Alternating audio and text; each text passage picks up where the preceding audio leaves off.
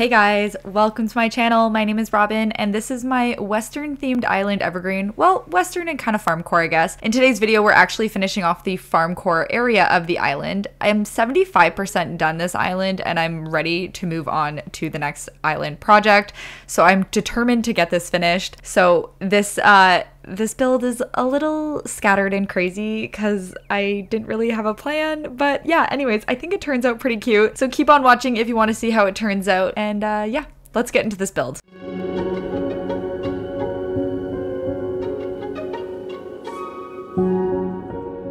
Alright, so like I said before, I didn't really have any plan. You're gonna see me running around like a chicken with its head cut off, trying to figure out where I'm putting everything, because yeah, I didn't know really what I wanted to do. All I know is that I wanted to make Tangy's area, which is the area I'm working on right now, kind of, like a fishing farm type thing, and I wanted to make the back house, which I believe is Elmer's house, a pumpkin farm. So that was all I had in my brain when starting this. As you can see, most of the path is put down from before when I previously worked on the farm in the front of this area. I do end up adding more pathways, obviously, as you can see, and then the rest is just me running from one end to another, trying to place everything. It's just very chaotic. I don't know how else to describe it, but I did have fun doing it, and I do love the way that this little neighborhood farm area turned out. So for now, I'm just gonna put on some music, so grab a snack, grab a drink, and yeah, enjoy the build.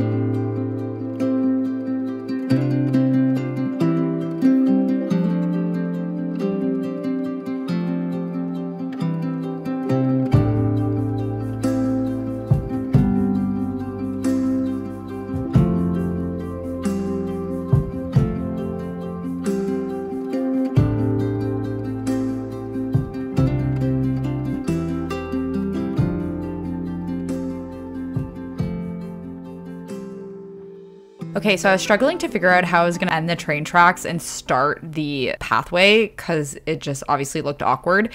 And someone actually commented saying that I should use the safety barrier or use the iron frame DIY, which I didn't even know the iron frame DIY was a DIY. I've never even seen it before. I had to Google it. But anyways, I didn't have either of those options available to me. So I end up opting for the fence, as you can see, and it turns out great. But I just wanted to say thank you for commenting that because yeah, it was a really great idea.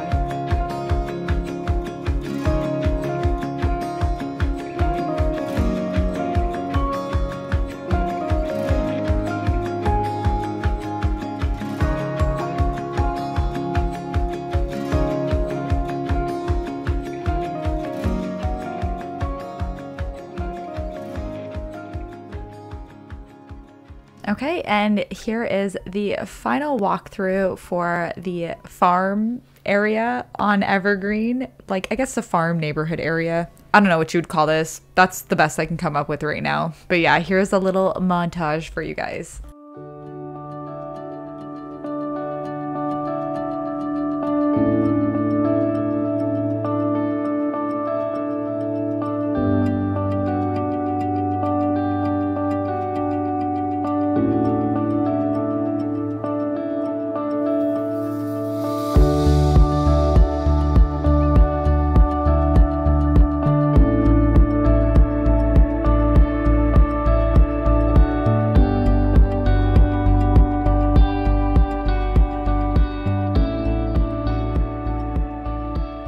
Okay, can we just appreciate Elmer having the zoomies at like the perfect moment? He's so cute and I love him so much. Anyways, let me know what you guys think of this neighborhood farm build in the comment section down below. I love the way that it turned out. I think it's super cute. And if you like this video, please give it a thumbs up and subscribe to my channel. It would mean the absolute world to me. We are 75% done Evergreen. And after this, I'm going to restart the game and you know, that whole ordeal. I'm definitely not flattening again. I can't go through that again. That was so time consuming and annoying. But yeah, we have a few more builds and a few more villager hunts, and then we are all complete. So yeah, stay tuned. Anyways, thanks for watching, guys. Bye.